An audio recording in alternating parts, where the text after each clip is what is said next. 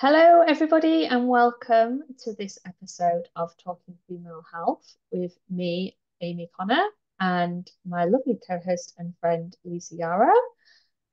We've decided to talk about loving our bodies where they are at, if I can get my words out today, because we just feel that it's something that needs to be talked about, especially at this time of year. We are recording this in August.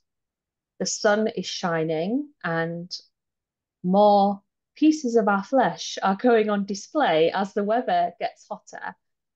And there can occasionally be around this time of year and the increase in temperature and holidays and all of the good things, a little bit of pressure on ourselves to look or feel a certain way about our bodies. And we just thought it'd be a really interesting conversation to have just around. We were joking a little bit at the beginning about talking about how to get a swimsuit body, and we said it would be the shortest episode ever because we would just say, get your body and put a swimsuit on, and you are ready to go. But we wanted to dive a little bit deeper into this because I know that it is something that everybody feels on some level.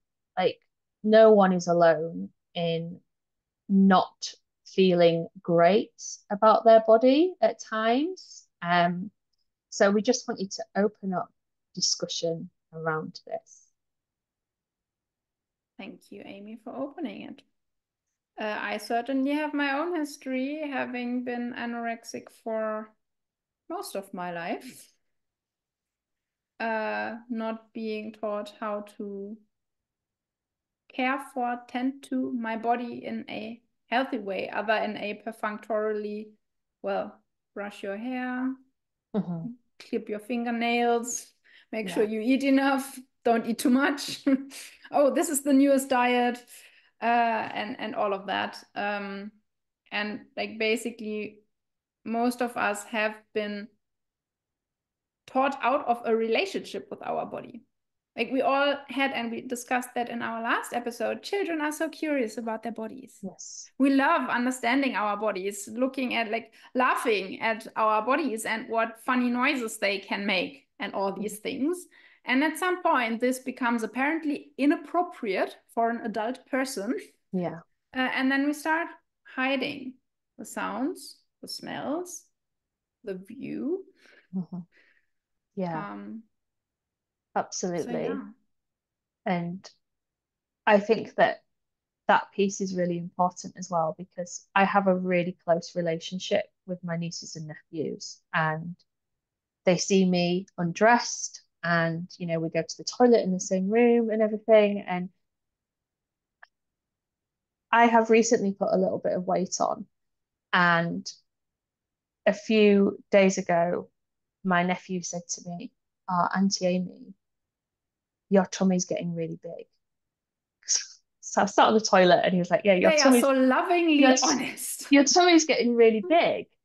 And my immediate response was, yes, but that's okay because it's still beautiful. It's still amazing. It's still letting me do everything that I'd like to do. It still digests my food. Like, still helps me. It can still move around. Like, it's beautiful. Like, I think my tummy's really beautiful. And he was like, yeah, it's really beautiful. Like, it was just like that. I think sometimes the response that we give to children when they're being curious, because I have put weight on, my stomach has got bigger. So he's just stating a clear, obvious observation for him. And I feel that the way we respond to that, because sometimes, you can have oh, you don't say that, it's rude. And then automatically that program is, oh, we can't talk about that. Or, we don't talk about fat people or whatever it is that they are exploring. But we were just having a laugh with Lisa before we hit record because I have put weight on, and I know that this is because I've gone through a few difficult months And I have exercised less and eaten more, and I have used food for comfort. But the funny thing about my stomach is that I have a vertical scar. So when I put weight on, it looks like a bum at the front. So we were like, which I find hilarious, because this is my Thank you humor. so much for sharing this openly. I love it. I love you. and and this is one of the things that I shared with my nephew. I was like, oh look, because he does find my stomach fascinating anyway because it's got scarring on it, so Mm. it's interesting for him. But like I could have a laugh with him and say, oh look, it does look a little bit like a bum, and I just think it's it's funny. But I know that previously I would have had a lot of resentment towards my Mm. stomach for being bigger. She's taking up more space, clothes are a little bit tighter, things don't look as good as they previously did, like clothing, outfits, whatever. And it really struck me a few days ago when I was going through this how much I didn't care, because I know that what my body really needs right now is love Mm. and care and attention.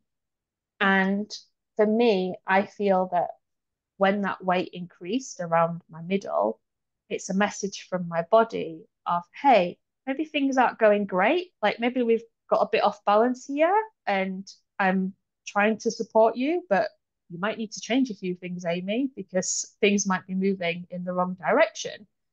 And from that place, I felt, right, okay, let's see what I can do. Like, let's get back to that connection with my stomach, with my body, with exercise, movement, all of the things.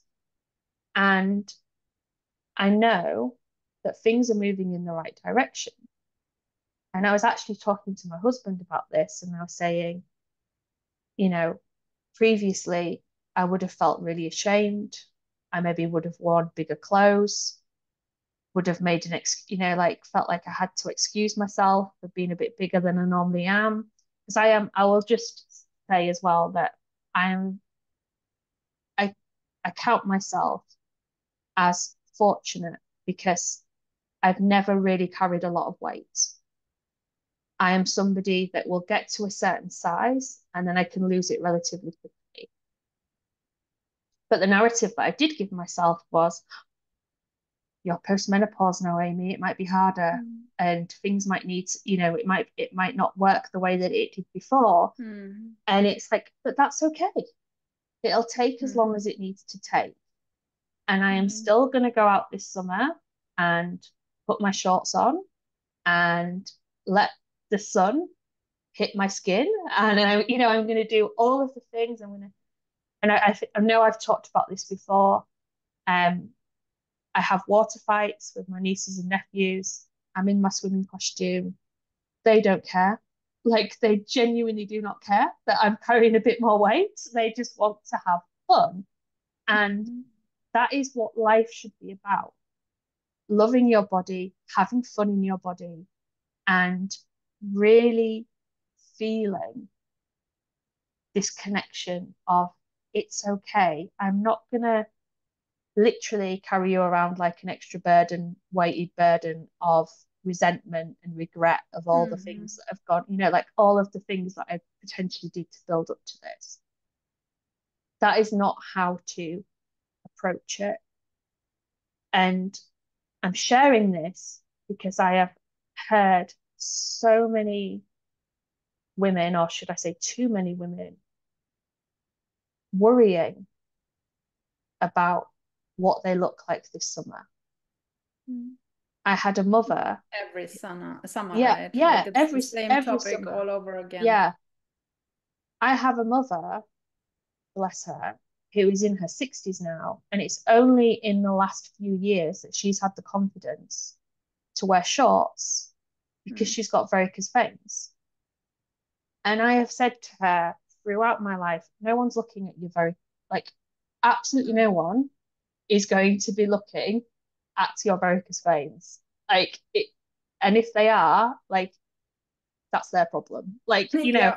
and I remember like the times that we would go on holiday abroad and she would worry about being in a swimsuit. And I used to think, why? Like, why are you worried?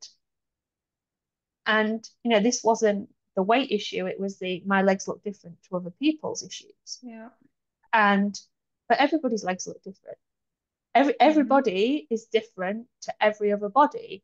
And whether I get my stomach to a washboard, like the washboard stomach, or it stays the way it is, it's still going to have all the scarring visible on it. Like I can't change that. It's still going to be different to everybody else's, and that's okay. Like It will still hopefully do all the digestive processes too. absolutely, absolutely. And I just think that when we talked in the previous episode about creating that space for yourself, like just space to feel safe and good, I genuinely feel that the attitude that I have now towards weight gain or towards my body, whatever is happening to it, like I keep getting grey hairs.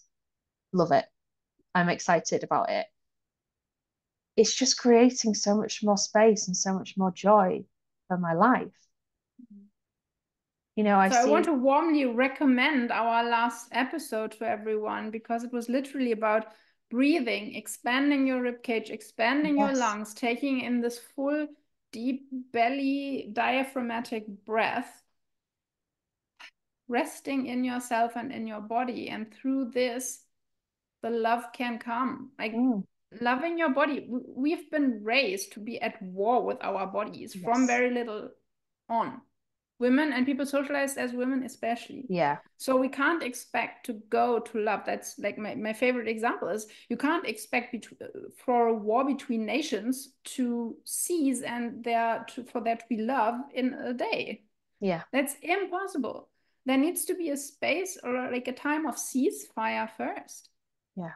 and then of reconnecting and talking to each other and learning to understand the other's perspective, developing respect for the other, and then maybe love, maybe not, but like this nervous system space of, but I feel safe in the moment, I feel safe in my body, and my brain is not running crazy. Yeah. That's a very good place to start. Yeah. Absolutely. And it's a hard place to get to as well, because as you said, there is so much conditioning around, I think there's a saying somewhere, a meme, I don't know if it's a quote or a meme or whatever, but it says something along the lines of if every woman in the world woke up tomorrow accepting their bodies and loving them, billions of pounds worth of industry would Mhm. collapse. Because it is Yeah. literally a multi-billion pound industry for women not to be happy with how they look. So it is hard to get to that place because there's so much conditioning to overcome. But you can start with like the smallest step. And even if you don't believe it, even if like I've said, I'm just loving my stomach. It's really hard to do because if I had the choice, I wish it was a bit smaller right now. Like, but it's hard to come to that place of acceptance and to start changing that narrative with yourself. But once you start to do it, it creates so much more space and so much more, I feel, and I feel a little bit uncomfortable talking about weight because I don't want anyone to feel that I'm judging anybody for having, more weight than somebody else. But my personal experiences, as soon as I started to accept or even acknowledge the fact that I'd put this weight on, and connecting with my body and saying, okay, this is okay. What do you need? Like, what do we need to get through this? Then slowly, the right choices started to form for me. Like previously, when I was in this emotional turmoil that I was going through, and I was literally numbing myself with chocolate and whatever else, like felt like it needed numbing. When I actually spoke to my body and was like, okay, I can see this is a message. What do you need? Like, how can I help you? How can we work together? Then almost overnight, the craving for the chocolate just went. Because I feel like I'd made this connection with myself, and my body was like, "Oh, she's back in the room. Like she's back with us. She's here. She's present, and we can start to work together to move this forward."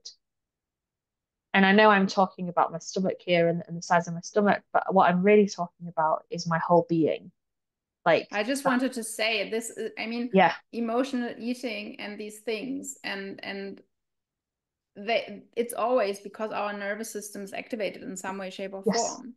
And we yeah, try to soothe ourselves. That's yeah, why we then, I don't even want to say overeat, but like eat in a yeah, way that doesn't feel good inside yeah, of us. Um, absolutely. And and that is okay. That happens. If that helps you cope with a certain situation for a time, that's fine. yeah, yeah, and and it's acknowledging that and being kind to yourself for those choices as well. Like to know that that was okay for that temporary period to give me the support that I needed. And I But wanted yeah, to give a little reframe for when you say, like, tell yourself, even though you don't believe it yet. Yes and no. I want to say, find a thought that is believable to you. yes, yeah, Maybe I love my stomach is like, no, no, I don't. Like this immediate reaction. Then can it be, it is okay that my stomach is the way it is right now? Does that feel relaxing? Okay, then go with that yeah, thought and tell yourself that thing over and over and over again. And then yeah, at some point, try the I love my stomach again and yeah, see if there's a different charge. So always find the thought that at least is believable to you. You don't have to believe it yet, but find yeah. one where your system doesn't immediately rebel. I love that you phrased it like that because that's gold. Yeah. And one of the things that really works for me is showing up for myself in the mirror.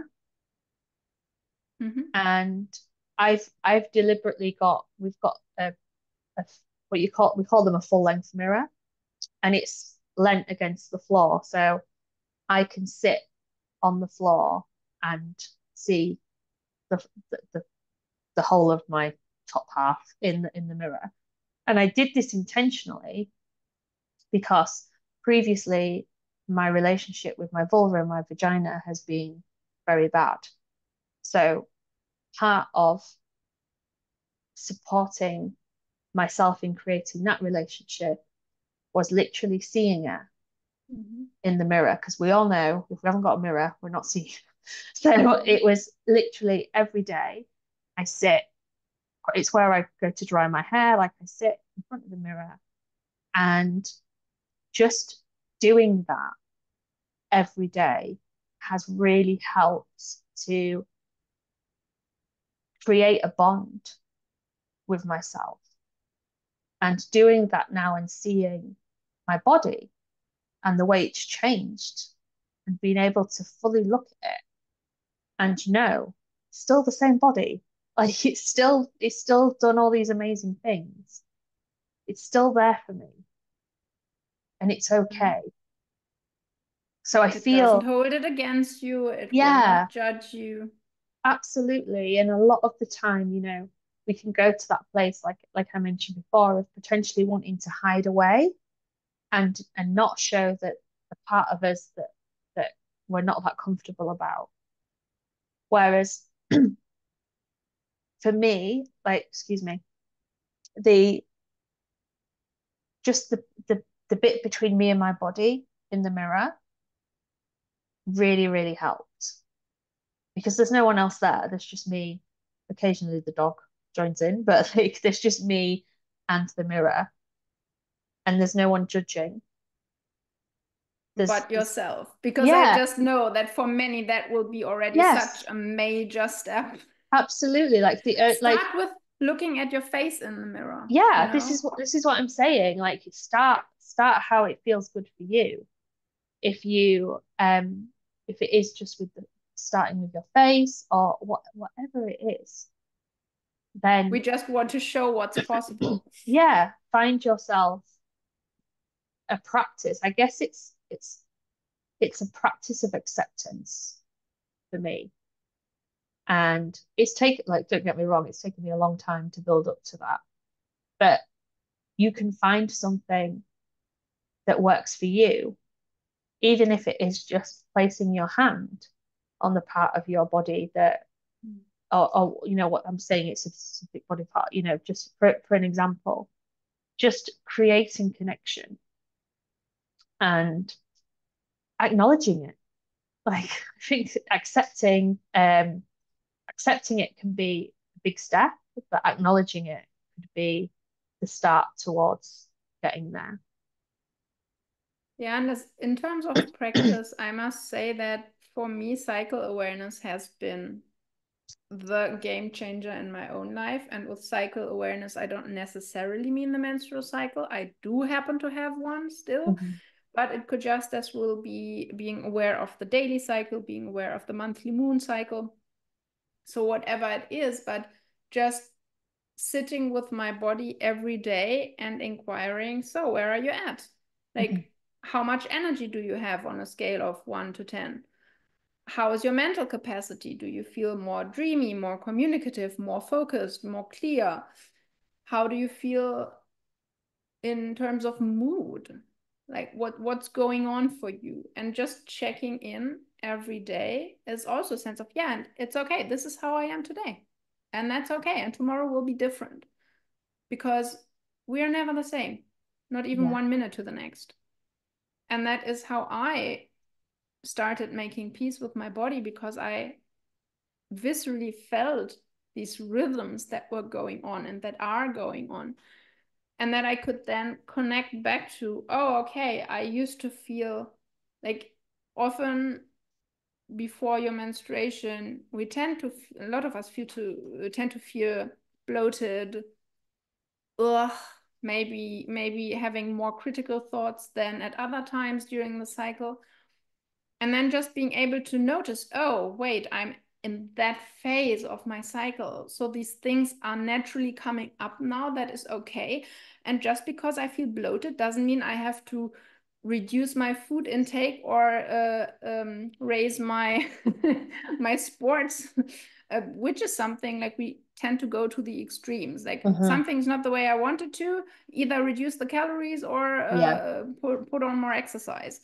And I knew then, and I know now, that I don't have to do any of this. I literally don't have to change a single thing in how I go through my day. I just have to wait for a few days and everything will have shifted. And so instead of going into these crazy thoughts, they still come up and I don't have to follow them because I know they are not true.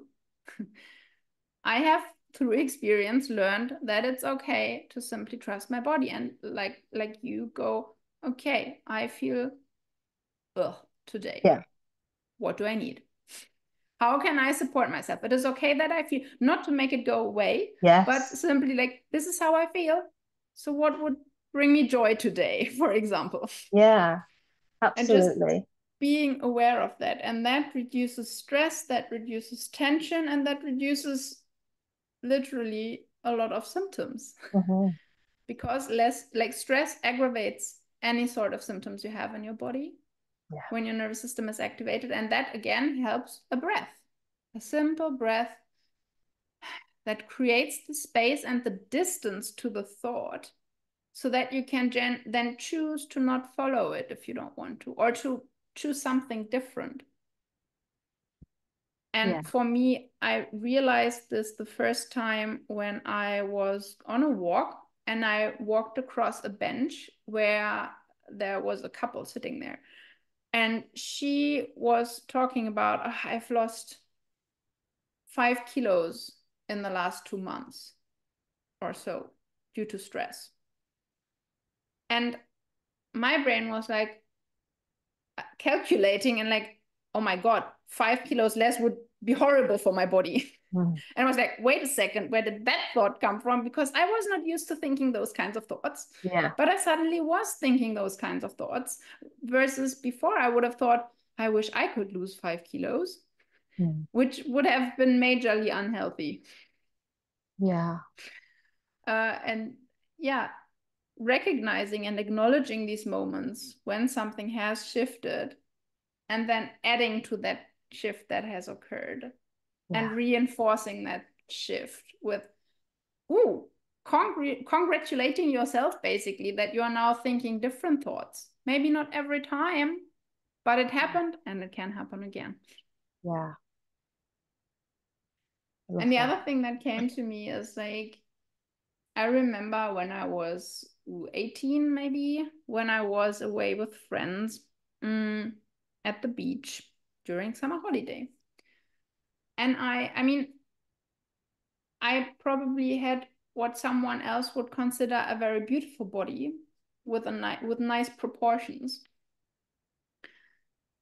And I felt, and I can only say that now in retrospect, so objectified. Like I had to display this body because that was what was expected of me. To put it, wrap it in a nice bikini, and then like look good, basically. Look the appropriate size and shape for a woman in the society. Yeah. And I mean, I was beautiful. I was at a healthy weight, and I didn't like, people reflected to me that I was the quote unquote appropriate size and shape. And I still didn't feel good because this is always an internal thing, because I was totally disconnected from my body. It was a thing that I had to put into a shape, that I had to basically a being that I had to engage.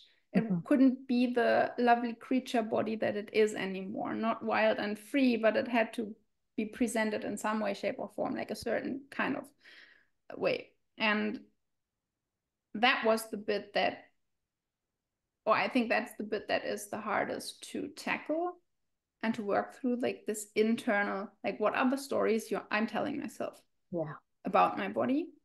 And I love how you got at it with your nephew, but like, yeah, this is my stomach and it's still doing all these amazing things.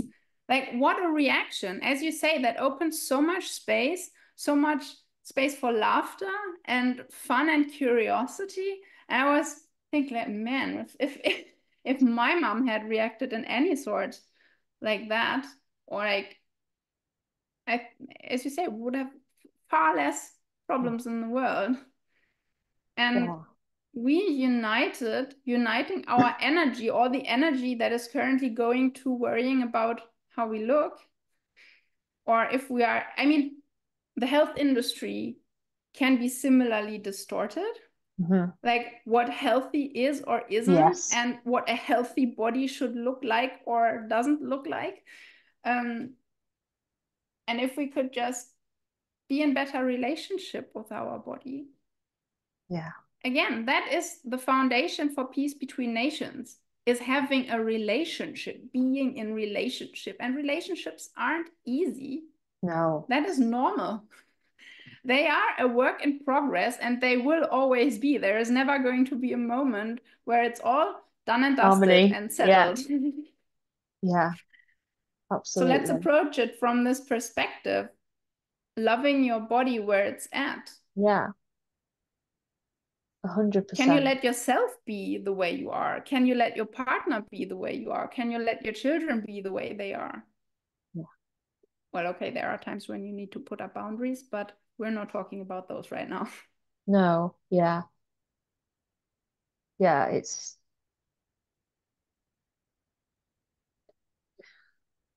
so important.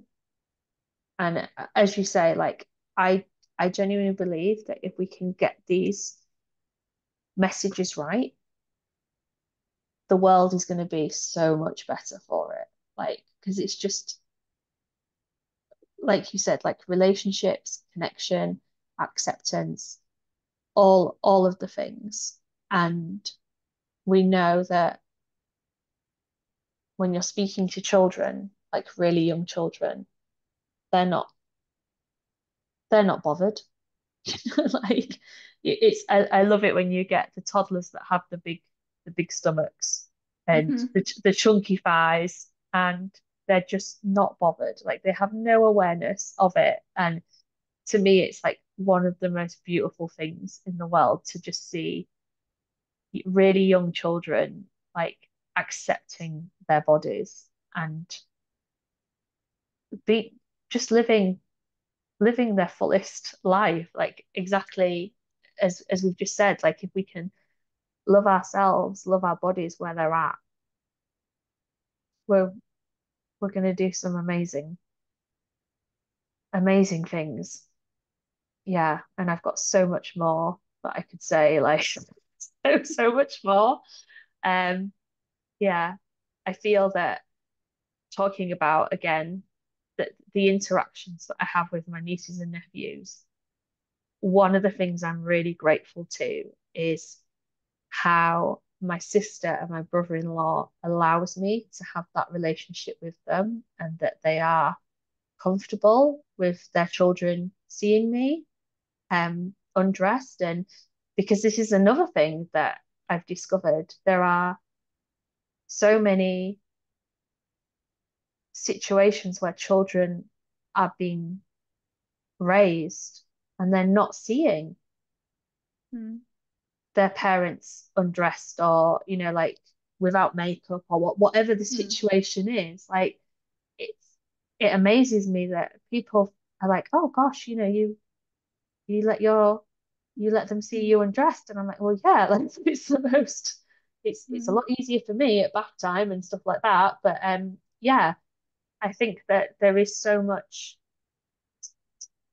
I can't even think what the right word is. Like we hide our bodies a lot. There's Mm. a lot of hidden bodies. And again, that saddens me because I feel that it's it's a beautiful thing to explore, especially if you've got children, young children, like explore your body with them, Mm. let them be curious, let them, learn all that because we're all human, it's Mm. it's a really natural thing in my opinion. Yeah. Yes.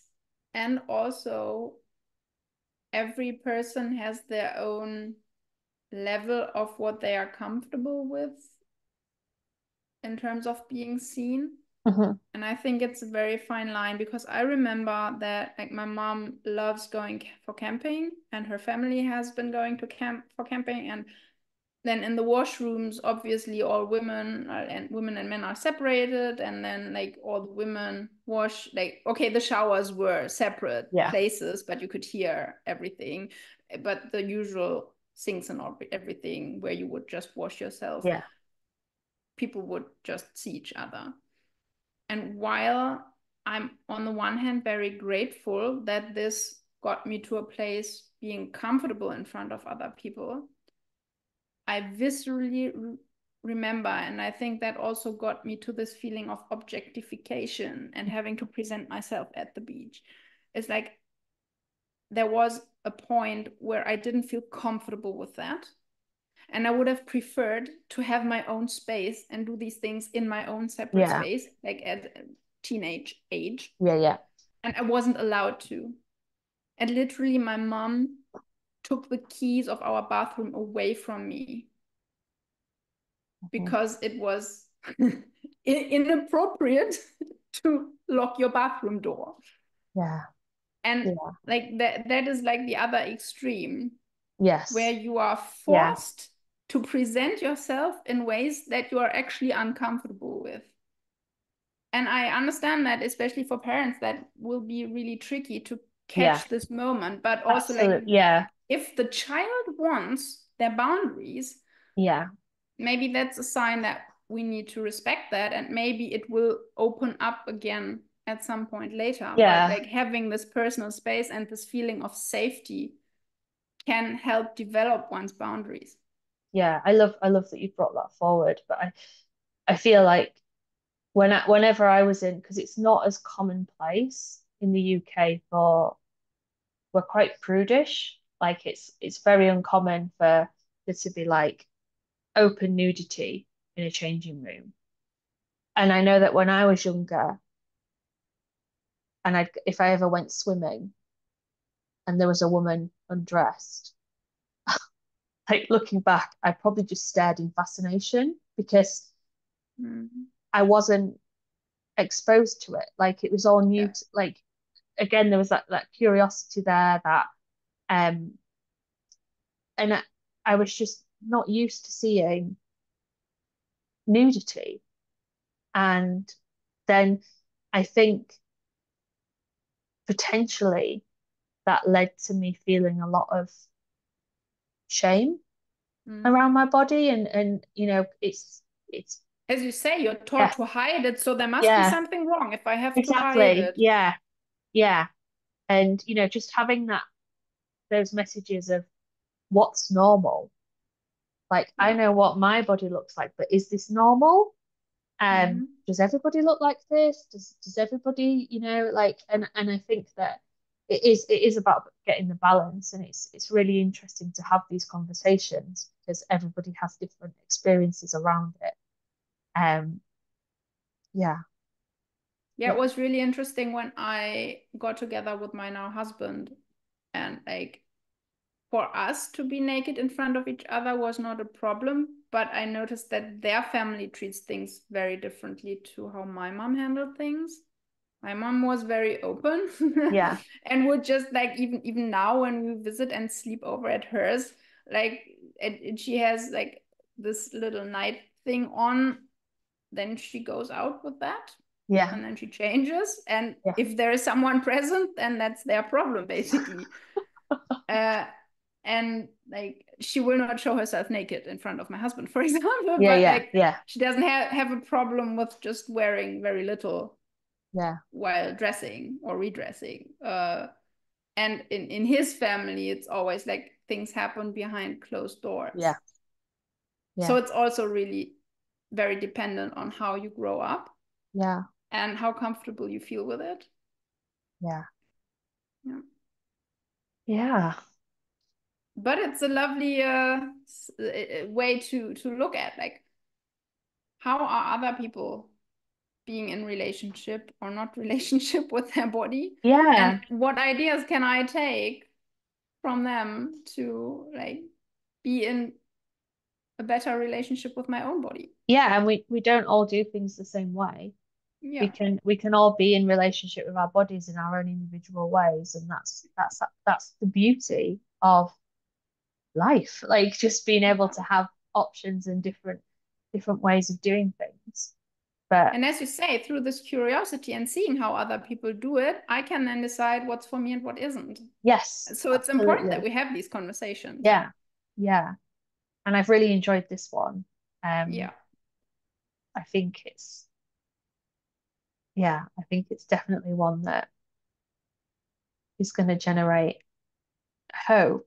Like the listeners are going to potentially extend the conversation with their friends and family and just open up those conversations because it's it needs to be spread. We need to spread the conversation and start Dear the listener, let us know what yes, has come yeah, through for you. yeah. And what has been your experiences? What's working for you? How do you um what practices do you have if you're conscious of having any of loving your body? And yeah, like let us know. Continue the conversation with us. You have the option to drop us a comment and or drop us an email. We're always excited to hear from you. So we definitely welcome that. And yeah, thank you for taking time out of your day to be with us for this episode. If you haven't already, we would really appreciate it if you would subscribe and like and just help us reach more people that way. And if there's anybody you know who you think needs to listen to this episode or would enjoy it, then please share it. And yeah, is there anything you would like to say, Lisa, before we sign off? Just reinforcing the thank you for taking the time to ponder this important topic with us and for yourself. And we hope that it is going to ripple out into your own life, into your family, your community, and the wider world. Yeah, beautiful. Okay. So thank you for your time today, and we will catch you in the next episode. Bye. Bye.